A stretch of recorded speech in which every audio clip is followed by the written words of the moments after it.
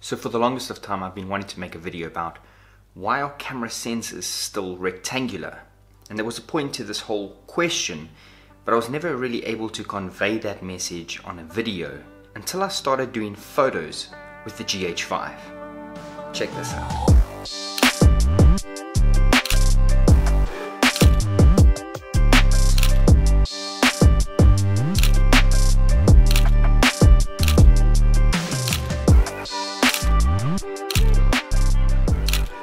So to get really technical with this, a camera lens projects a circular magnification, upside down image onto a rectangular sensor.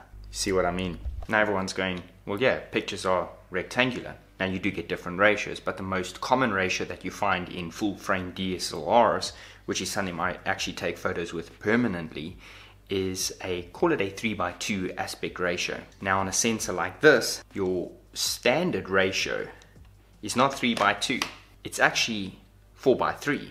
So to break it down, the sensor is this shape, right? But when you switch to 3:2, the sensor is this shape. It's a little bit more elongated. You're losing pixels at the top and the bottom.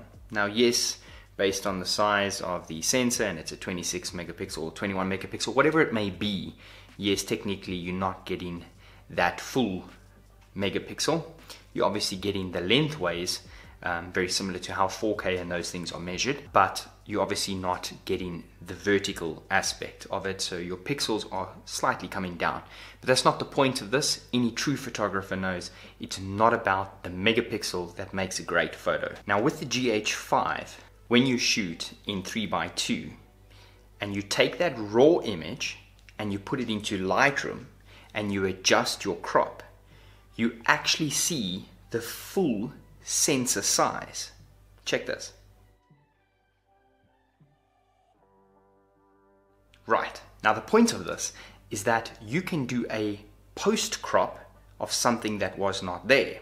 Now for a lot of studio photographers or plan shoots and things like that, yeah, that's not really important because you should frame correctly in camera, I understand that, but as a wedding or events photographer, you know that's not possible. Now looking at this image that I shot with Michelle and Zach, that is what I actually shot because she was lifting Zach up and down. And in post crop, I could do this. Now you see where I'm going. Yes, I know full frame and bokeh all plays a role in changing this whole kind of aspect, but we're not really cared about that as much as we used to be. People don't really care about how much bokeh you can get all the time because lenses are starting to go down to f0.95, f1, f1.2, and we don't even shoot it at that. We try and shoot it at an optimal position like, you know, f2, f2.8, where you can get optimal sharpness out of it. My point is, when you adjust a crop in a normal image like this, even if it's a rotational crop, you start losing image space if you're keeping your normal aspect ratio.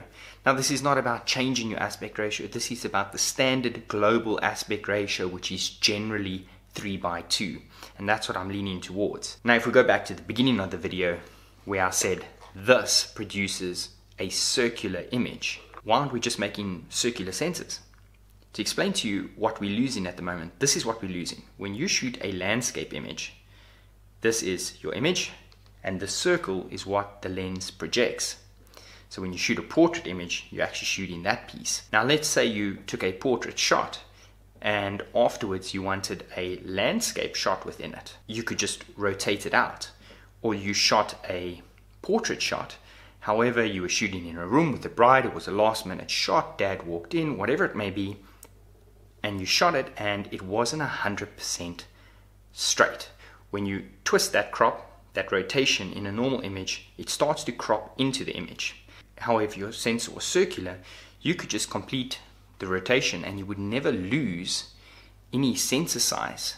You would never be cropping in to your image and losing the actual framing of your shot. You would just be gaining more. So if the GH5 is doing this, I'm not really sure how many other mirrorless cameras or other cameras are actually shooting like this. When you're shooting raw and you don't have a 3:2 aspect ratio sensor and you shoot in raw and you adjust your crop, do you get more? like the GH5. I know with the D800 and every single DSLR that I've ever shot with does not do this. It does not give you any pixels or any sensor in post than actually shows on the back of the screen when you took that shot. This is actually quite something for the GH5, and I think this type of concept should be seriously explored by camera manufacturers, because this changes the game completely. You can really never have too much of a bad shot. So I hope that makes sense for you guys, and I just thought it was something interesting from a photographer that has played with the GH5 and actually come across this by complete randomness.